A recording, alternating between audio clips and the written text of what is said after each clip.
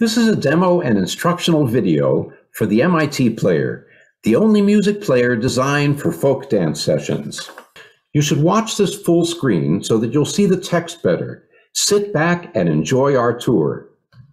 Neil Rosen wrote this as a gift to the MIT Folk Dance Club. That's why it's called the MITPlayer. He started something like 20 years ago. In 2020, I took over directing development. With a very good programmer's help, we fixed bugs and added new features. I and many other groups love it and hope you will too. What are some of the MITPlayer's nicest features? There's a programming window where you'll find that's nicely laid out. There's a program panel where you have your dance cue. There's a holder, which is a scratch pad area for dances that you may do later on. There's a selector area, which shows your entire repertoire, which works with the search selection area. So you can select dances of a particular type or style, nationality, or choreographer, or partial spelling. It provides a pause between dances with customizable delay. It's simple, but few other players do it. It even has a feature to allow you to start a dance with a delay. It gives time for you to move from the computer to the center of the circle. In the program cue, you can put teasers before a dance that plays a snippet of the song to help dancers prepare, get a partner, or form into sets. The program remembers the volume that you set for each dance, so that songs that are too loud or too soft get balanced out over time. You can change the speed of a dance. And a final nice feature is that you can create playlists for parties, festivals, or your dance session within the same interface of the player. I'll explain each of these features in a little bit. Another nice feature is the dance hall display. It's a clean display with the current dance prominent, showing upcoming dances, and it answers people's questions of what dance was done 5 minutes ago.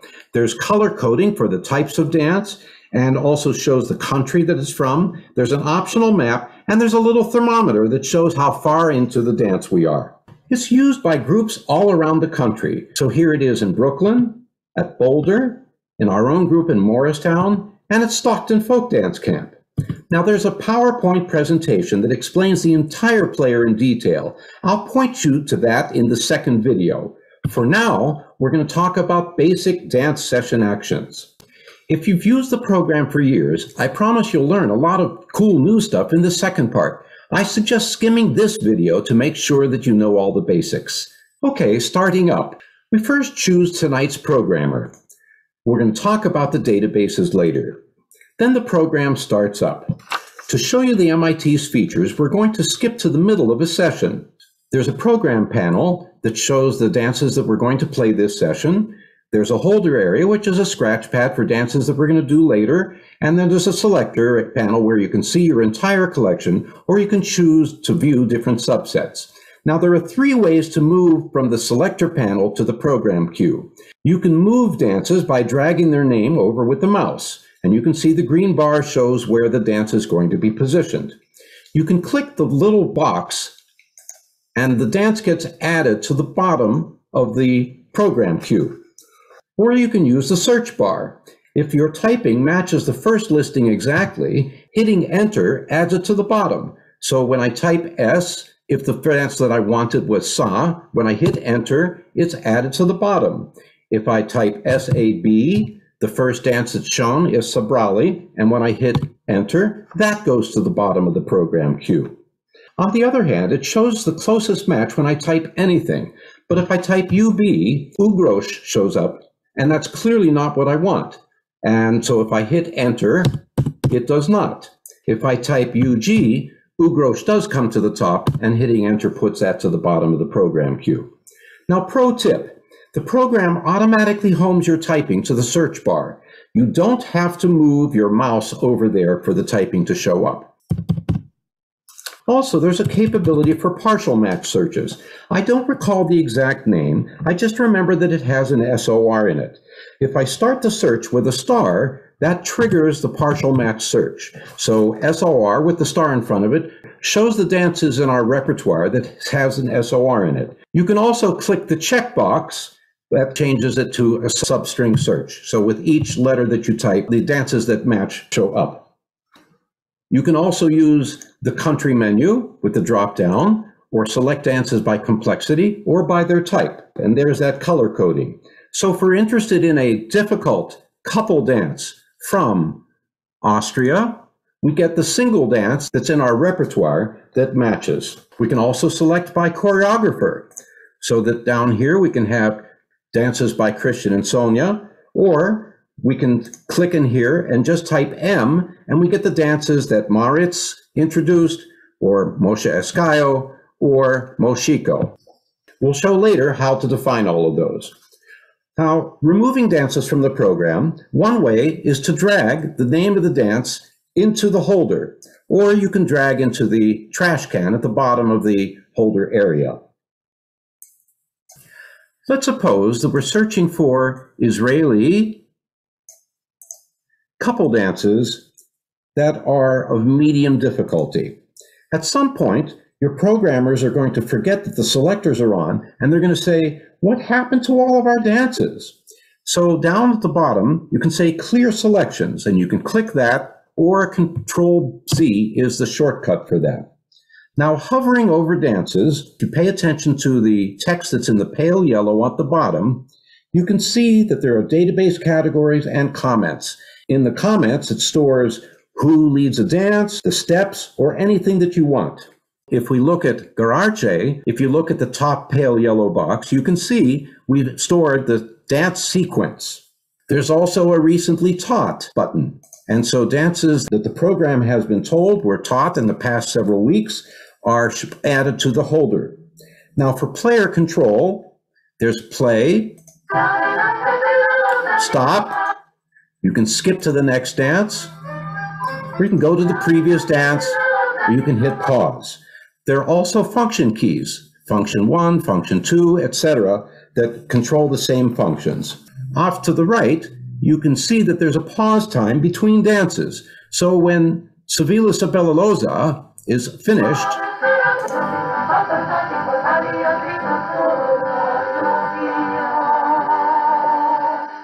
there will be 6 seconds intervenes between one dance and the following dance. Now, if we want to, we can change that for this particular session to 10 seconds or 15 seconds or whatever we like. And we're going to leave that at 6 seconds. We can add a teaser, which will play a short snippet of the music. So let's skip to Fandango.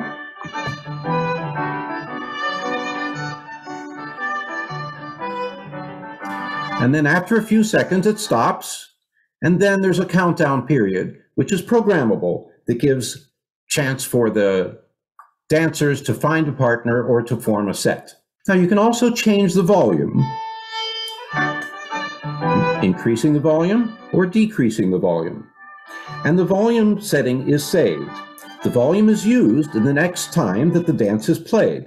Your soft dances are increased in volume, 2 loud dances are lowered, so over time, all the dances will be played at a consistent level. You can also change the speed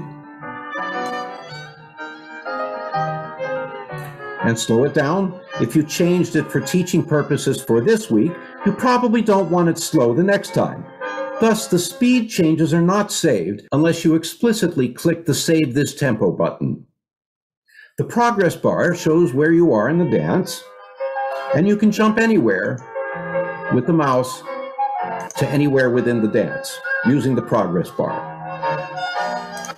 You can also store favorites in your database. If you click the penguin, the selector shows just my favorites, and you can click Control-C to clear that. You can also add favorites.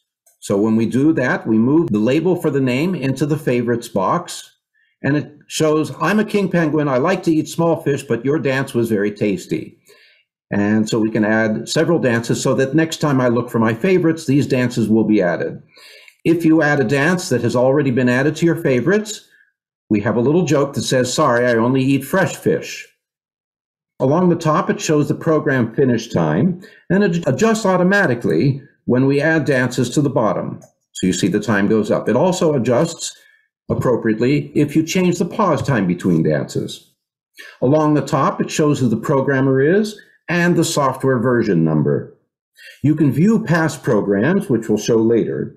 Now for the dance hall display, you activate that via the options. It says Playlist on Monitor 2 or Function 11, and here's the dance hall display. Now you can set the program to show maps of countries, and the program remembers the location it was last used for the second monitor. So this is how you tell the MITPlayer where your music files are. You can add individual dances, you can add a group of dances, and you can use the drag and drop function. To add an individual dance, adding a single dance at a time, you use that menu, and you can click Adir Adirim. You categorize it as Israeli, and you can choose any of these other categories. We'll see later on how to define these.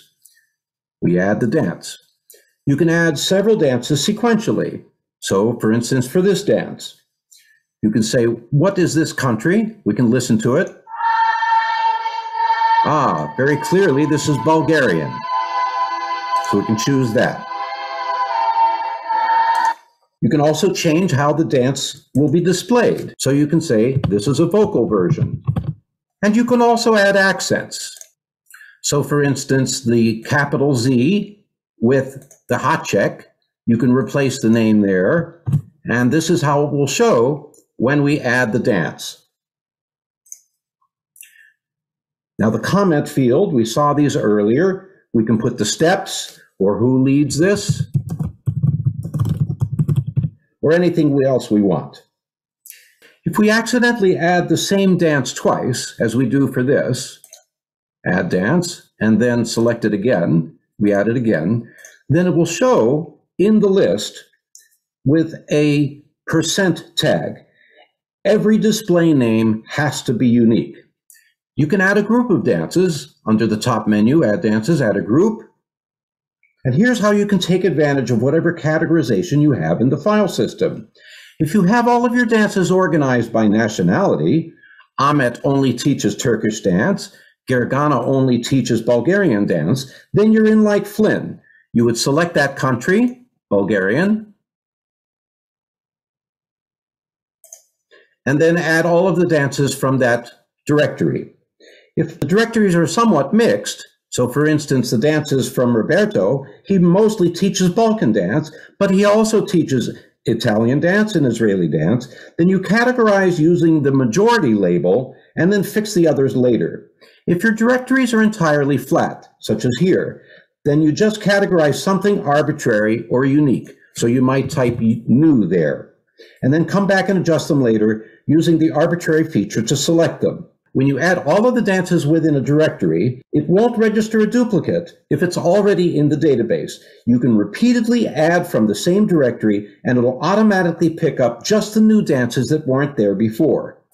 You can also include all the subfolders. So you can read the help message. There's lots of explained there. There's no time for it here. It'll start at the top level and add every music file in all the subdirectories. This will add the percent tab for the duplicates. You may have the same file name in different directories. They might be different dances, such as Yaps or Eve's Chukanoto, or maybe different versions of the Pravo or Les Noto. You'll go back to those duplicates later and rename them to make the display names more meaningful. Now there's a final way to add. That's drag and drop. Say you're having a workshop. The teacher brought you a new set of MP3s. You can drag and drop a dance that they'll be teaching into your database. A similar form to the Add Multiple function pops up. The default country is Mars. That's Neil's little joke because it came from outer space. Now set the attributes for the dance and say perhaps it's from a workshop, and then click Add. We'll add it to your database and it shows up in the holder. Now, if you have a flat directory structure with all the dances in one directory, you can sort the File Explorer by date to show the files that were added most recently, and then drag those in. You can drag and drop multiple dances or a single dance. If multiple, set the attributes for whatever is common, all of those dances, or leave them as Mars if you like. You can drag dances into the program queue, the holder, or the selector panel to only add to the dance database. This is the simplest and fastest way to get a bunch of dances into the program. If you left them as Mars, you should later search for all the Mars dances and recategorize them. This is a couple dance, this is from Israel or Romania when you have time. On every Add Dance screen, you'll see this Retain Exact Duplicates box. Normally, the MITPlayer skips dances already in the database when the file name, path, and durations are an exact match. But there may be a reason why you want them to be added again. You might want to categorize them differently, perhaps. Clicking in this box does that. They will get a duplicate tag if the display names match. If when you add dances, you get an error message, the file name contains unsupported letters or accents, and the reason for that is that the dance player cannot include dances that have foreign letters and a few of the diacritical accents. They're not supported. Only these you should respell in your file explorer with English letters. Now I'm going to talk a little bit about designing your database categories. Here are a few schemes as examples. For the type of dance, you could have line, couple, set, contra. Some of these are obvious. Are there any styles that you'd like to have? Another example for using styles is shown on this particular database. So for the Israeli, we have Yemenite dances, modern dances, Arabic dances, or if you have an English or a Scandi group, you might want to have dances that are categorized as jigs and slip jigs and reels and strathspeys, or by 8x32, 8x40, half contras, full contras, and so on. Now, the more that you use, the bigger your task in categorizing your music. For some people, they'll never use more than just the name. For others, they'll want to have the options to help their programmers select dances. It's most important to state this. You should design all the categories that you think you might want later. I'm going to say that again. You should design all the categories you think you might want later. If you add hundreds or even thousands of dances according to one scheme, and then you change your mind later, you have a big headache. You right-click to bring up the Update Dance screen, and then you have to change all of these. It's not impossible to do, but so design these well. Choose all the categories you might use, and you don't have to fill them all in at first. Remember I showed you the drag and drop way of adding dances before? If the file names contain something useful, such as reel or jig, then you can drag all these reels in and put them into the program, and then categorize these, looking for the Mars dances and assigning them reel or jig or 8x32. You also can have repertoire settings. So if I click up here, only the standard Israeli shows, or we can choose the English country dance or Scottish country dance settings, and those show up. The important distinction is that repertoire settings are changed infrequently. Unlike the lower level categories, like the dance types, line and couple, or by difficulties, these are frequently changed. What's my next dance going to be? You're generally going to leave the repertoire set during an evening of programming. So they might select the repertoire for a beginners group, or an intermediate group, or a Monday Balkan versus a Tuesday salsa versus a Thursday night Israeli group. But what about the different databases that we started with?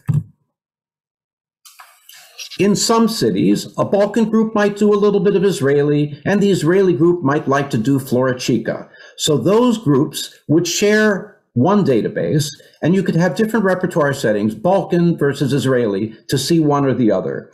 The different databases would be where there's no overlap, perhaps a salsa database and a Scandi database. Most groups probably don't even use a second database. For our own group, I've named them click here and don't click here. Now, starting from scratch, I'm going to tell you about creating the necessary directories, initializing your setup file, entering the registration code, and some basic options. Now, the directories.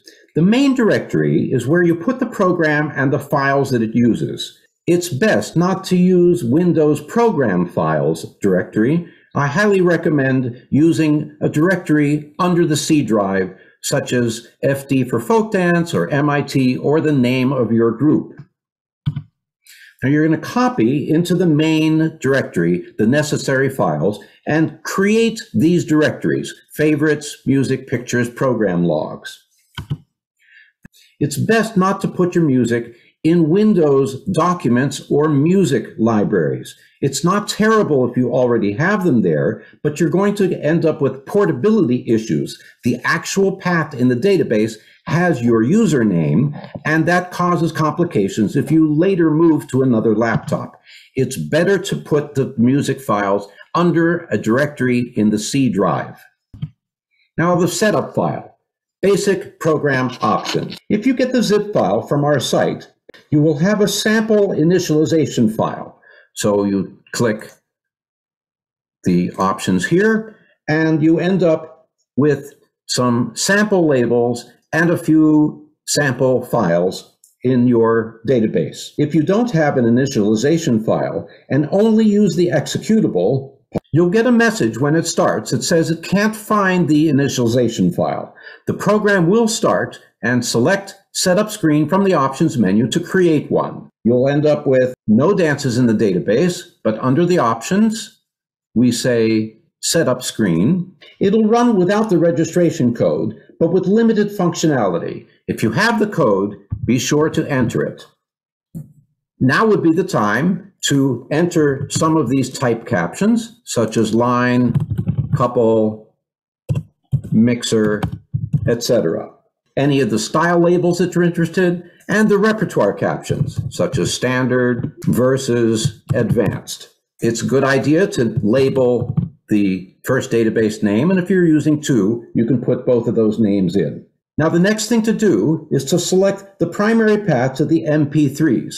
So in this box, you select the directory that contains your music and the path to the program logs. And that would be where the files go that lists what was played each session. And then add your programmer names. And then save your settings. You start by selecting the programmer, and you'll see at first that your database has no dances in it. Then you add your music files, as I showed you before, and you're ready to go. This is the end of the basics video for the MITPlayer. I hope you learned enough to get started using its great features. After a few weeks of using it, I urge you to look at the advanced video, where you'll learn a lot of cool features I didn't have time for in this first part. You'll learn about playlists, more detail about updating the dance data, how to customize the look and feel of the player, and cool tricks like putting up customized messages on the dance hall display, setting tabs to make teaching a breeze, remote controls, searching the comments section, making frequency counts, grabbing dances from past programs, defining country hierarchies like Balkan or South American, posting pictures on the dance hall display, even a magic programmer, and more. The one thing from that second video I'll say now: if you have a physical second monitor, on your setup screen, choose Second Monitor, not Screensaver, so that you can use the Dance Hall display feature. Oh, and after making changes to the dance database, always do backups. Control B is a shortcut. Okay, that's it. See you in the second video.